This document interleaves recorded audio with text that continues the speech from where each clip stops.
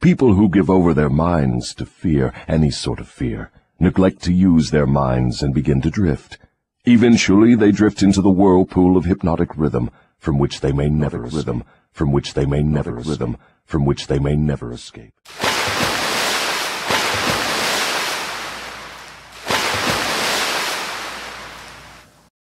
Welcome back to River Queen Conjure, Oshun Ajay Exclusive, and No Narc Network TV.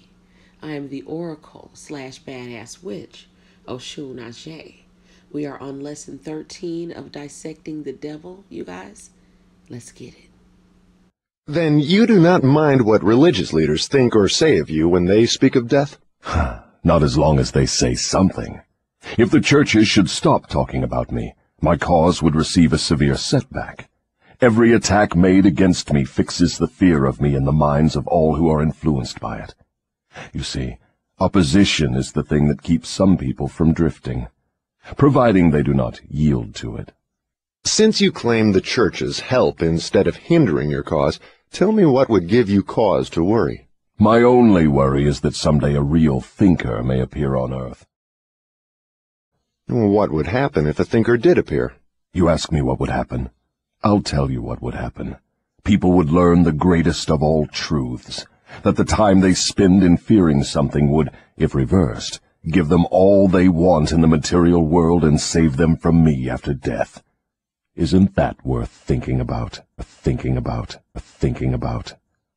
What is keeping such a thinker from appearing in the world? Fear of criticism. Many are called, my people, but few choose to step up to the mic and actually speak what is on their hearts, what is on their minds, their beliefs that are unconventional, but that make all the sense in the world to those who, have ears to hear and eyes to see. So, it takes courage, and it takes a person who has overcome the fear of, giving a damn about what other people think about them and their path and their choices and decisions, okay? So, again, if you guys haven't seen my When I Defeated the Devil video, I believe that, me going toe-to-toe with this energy, we call the devil, at a very young age, and, being wise enough to listen to my spirit regarding that, to go ahead and walk forward and confront this devil face to face, eye to eye. He wasn't even there for it. Okay, by the time I was within arm's reach of him, he had already turned into a clown, and then he disappeared. Okay, this is the reality of what happens to that energy when you face it. Okay, and so it just takes for you to have courage. And so if you are do have whatever your fears are, that is that devilish energy being represented, represented. And so anything that it represents a fear or a limitation in your life represents the devil, and it is essential that you overcome that fear or that limitation in order to be and consider yourself chosen. It may interest you to know that the fear of criticism is the only effective weapon I have with which to whip you.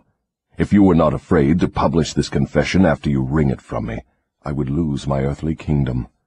And if I did surprise you and publish it, how long would it be until you lost your kingdom?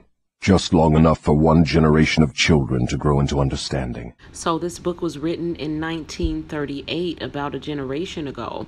And as we speak, we are currently in the midst of a mass spiritual awakening. You cannot take the adults from me. I have them too securely sewed up. But if you published this confession, it would be sufficient to keep me from gaining control of the yet unborn and those who have not yet reached the age of reason. You wouldn't dare publish what I have told you about the religious leaders. They would crucify you. I thought the savage practice of crucifixion went out of style 2,000 years ago. I don't mean crucifixion on a cross. I mean social and financial crucifixion. Your income would be shut off. You would become a social outcast. Religious leaders and their followers alike would treat you with scorn. Suppose I should choose to throw in my lot with the select few who make a pretense of using their own minds rather than fear the masses who do not, the masses of whom you claim 98%.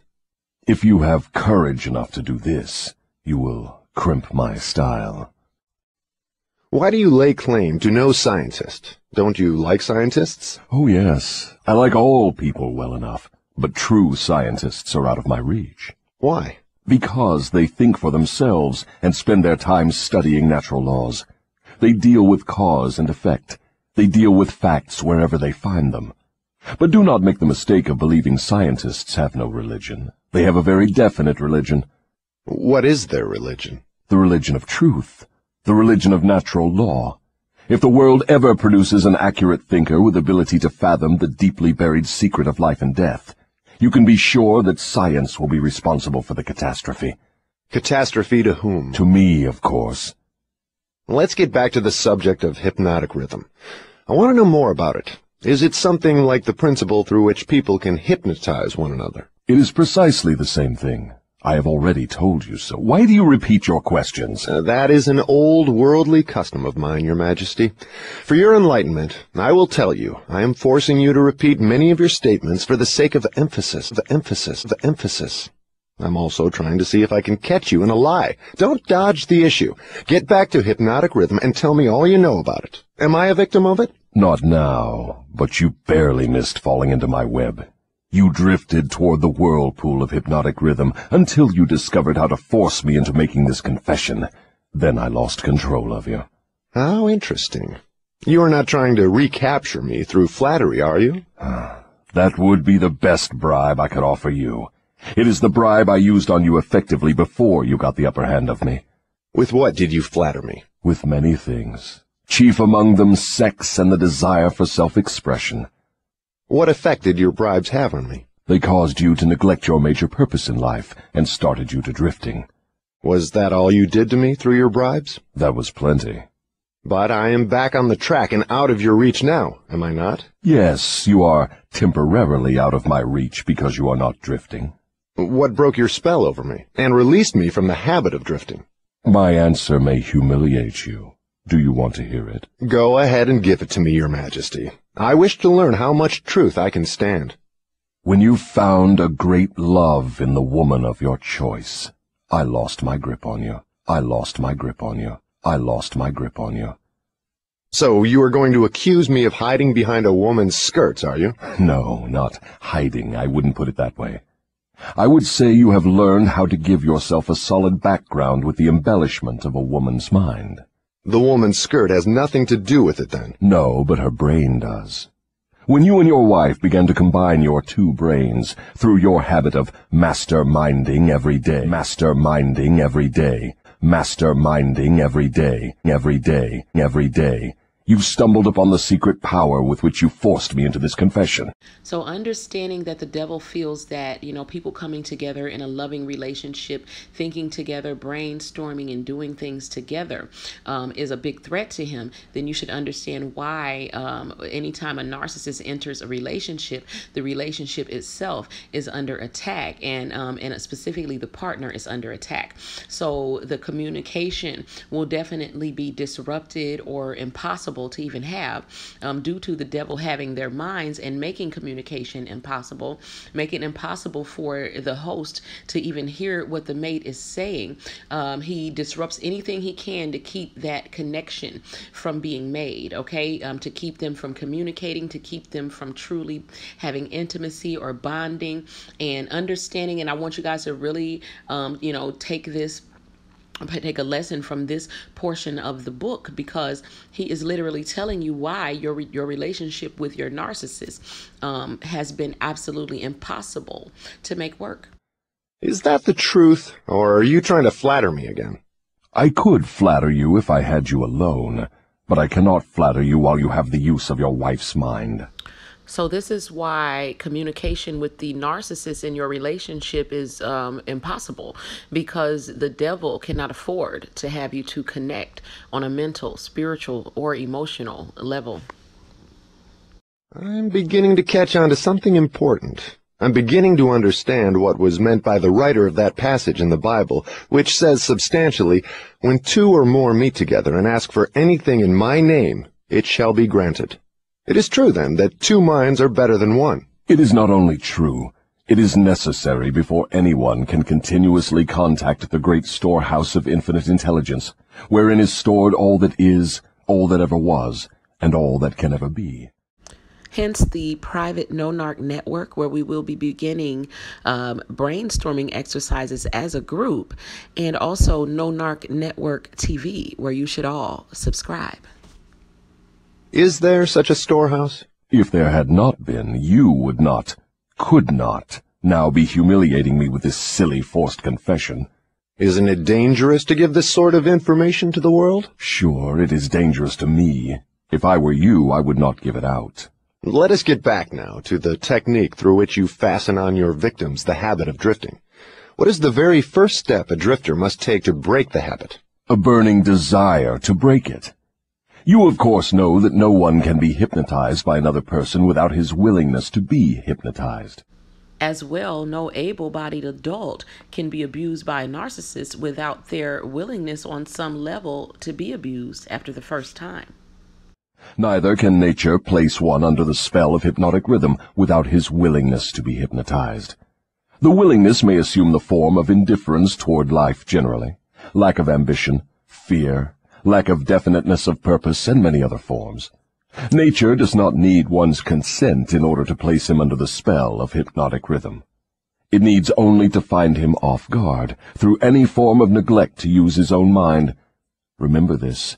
Whatever you have, you use it, or you lose it. You use it, or you lose it. You use it, or you lose it. All successful attempts to break the habit of drifting must be done before nature makes the habit permanent through hypnotic rhythm. As I understand you, hypnotic rhythm is a natural law through which nature fixes the vibration of all environments. Is that true? Yes. Nature uses hypnotic rhythm to make one's dominating thoughts and one's thought habits permanent. That is why poverty is a disease. Nature makes it so by fixing permanently the thought habits of all who accept poverty as an unavoidable circumstance. Through this same law of hypnotic rhythm, nature will also fix permanently positive thoughts of opulence and prosperity. So whenever you're ready to put in the work, simply replace your daily thoughts of the struggle with affirmations such as this one. I am a magnet for prosperity. I am a magnet and opulence. And I am a magnet for prosperity, abundance, wealth, and opulence. Perhaps you will better understand the working principle of hypnotic rhythm if I tell you its nature is to fix permanently all habits, whether they are mental or physical. If your mind fears poverty, your mind will attract poverty. Why do we attract what we fear? Because fear is a very strong emotion coupled with visualization usually, and the mind does not discriminate. It creates whatever you hold in it, okay? Especially those things that are attached to the strongest emotion, which fear tends to be, which is why we should fear not, okay? If your mind demands opulence and expects it, your mind will attract the physical and financial equivalents of opulence. This is in accordance with an immutable law of nature. So it is an immutable law of nature that when you demand and expect that which you wish to receive from the universe cannot help but to yield that to you. Okay, again, using the same strong emotions, visualization, spoken word, and intent, you can create the world that you wish to live in, using your own inherently gifted spiritual power. Okay? Did the writer of that sentence in the Bible, "Whatsoever a man soweth, that shall he also reap," have in mind this law of nature? He could have nothing else in mind. The statement is true. You can see evidence of its truth in all human relationships. And that is why the man who forms the habit of drifting through life must accept whatever life hands him. Is that correct? That is absolutely correct. Life pays the drifter its own price on its own terms. The non-drifter makes life pay on his own terms. Doesn't the question of morals enter into what one gets from life? To be sure, but only for the reason that one's morals have an influence on one's thoughts. No one can collect what he wants from life merely by being good, if that is what you want to know. No, I guess not. I see what you mean. We are all where we are and what we are because of our own deeds. No, not exactly. You are where you are and what you are because of your thoughts and your deeds. So the very first principle to master, you guys, in magic, in life, and most importantly in dealing with the narcissist is mentalism, because of course all is mine, is mine. And there is no such reality as luck, is there? Emphatically no. Circumstances which people do not understand are classified under the heading of luck. Back of every reality is a cause. Often the cause is so far removed from the effect. Such as what happens in the mind of the narcissist who dissociates himself from the destructive effects of all of the things that have been caused by their negative thought and thereby destructive behaviors. That the circumstance can be explained only by attributing it to the operation of luck. Nature knows no such law as luck. It is a man-made hypothesis with which he explains away things he does not understand. The terms luck and miracle are twin sisters. Neither of them has any real existence except in the imaginations of people. Both are used to explain that which people do not understand. Remember this: everything having a real existence is capable of proof. Keep this one truth in mind, and you will become a sounder thinker. Which is more important, one's thoughts or one's deeds? All deeds follow thoughts. There can be no deeds without their having first been patterned in thought. Moreover, all thoughts have a tendency to clothe themselves in their physical counterpart. One's dominating thoughts, that is, the thoughts one mixes with the emotions, desire, hope, faith, fear, hate, greed, enthusiasm, not only have a tendency to clothe themselves in their physical equivalent, but they are bound to do so. That reminds me to ask you to tell me more about yourself. Where, in addition to the minds of people, do you dwell and operate? I operate wherever there is something I can control and appropriate. So just like its father, the devil, the narc demon wishes to control you for the sheer purpose of usurping all of your positive qualities so that they may eventually replace and become you. Sound familiar? I have already told you I am the negative portion of the electron of matter. So in essence, he represents the small negative electron, which orbits the atomic nucleus, where you'll find the God particle, the proton, the positive charge, and the neutral particle, which is green, representing us, which is neutral, okay, which means that we can go either way. Notice, though, that the green neutron, representing humans, is naturally closer in size and in color to the God particle, which is indicative of the natural likeness of the human to its creator. Also, to the fact that if you remain centered in your center, the negative charge representing the devil, representing the wolves, can only circle around you, okay, and they cannot touch you at your core, which was also represented in my dream, where we were safe inside the house, but the house was surrounded by zombies. Okay? I am the explosion in lightning. I am the pain in disease and physical suffering. I am the unseen general in warfare. I am the unknown commissioner of poverty and famine. I am the executioner extraordinary at death. I am the inspirer of lust after the flesh. I am the creator of jealousy and envy and greed.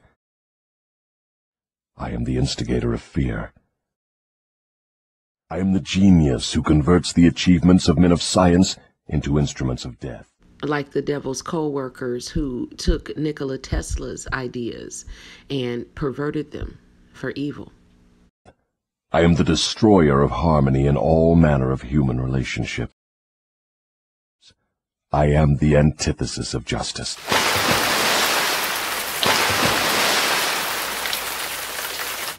I am the driving force in all immorality. I am the stalemate of all good. I am anxiety, suspense, superstition, and insanity.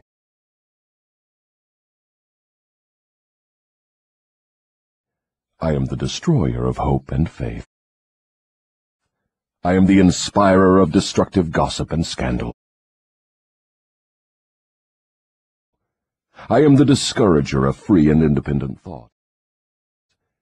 In brief, I am the creator of all forms of human misery, the instigator of discouragement and disappointment. And you do not call that cold and cruel? I call that definite and dependable. I call that definite and dependable. I call that definite and dependable. And we're going to end lesson 13 right here, you guys. If you would like to join the private No Narc network, the links to Oshun Exclusive and BadassWitch Exclusive are both in the description box. Subscribe to No Narc Network TV. And until we meet again, my people, keep it classy, keep it clean, and do what you got to do to make shit happen. Peace.